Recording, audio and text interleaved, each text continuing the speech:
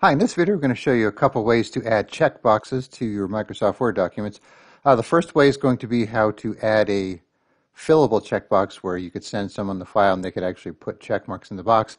And the second way is just going to be just how to add some checkboxes that somebody could fill in after you printed it out. So the first way, we need to go to the options here, and then you want to go to Customize Ribbon. And then under the tabs here, you'll find this developer checkbox. So check that and click OK. And that'll put a developer menu up here. So all I need to do is go to there.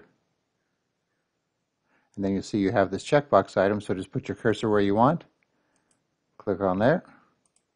Do it again. And then you can just kind of add them as you need them. And then you'll see you could click in them and it'll put a little X in there. So that's one way to do it. So let's back out of this here. The second way is to use bullets. So if we put our cursor here again, so this way is going to be the non-checkable way. So once you do it this way, it's just for if you print it out so somebody could write it in with a pen or pencil.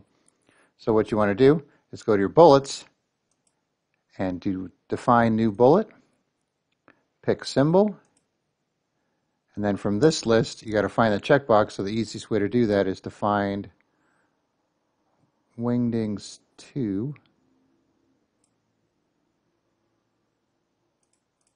There we go. And then if you scroll up to the top here, you'll see you have this box right here. Click OK, and then OK. And now you have that. It'll kind of tab it over though, so you might have to, move it back like that. And then now the next time you go to use it, you should have your recently used bullets here, or under document bullets. And then you could just add it accordingly, but you can see you can't put a check mark in. It's just for printing purposes. So once again, for the other way, just go to your options in Word, customize ribbon, make sure the developer box is checked there, and then you'll have a developer section where you could add the check mark just like that. Pretty simple. All right, thanks for watching, and be sure to subscribe.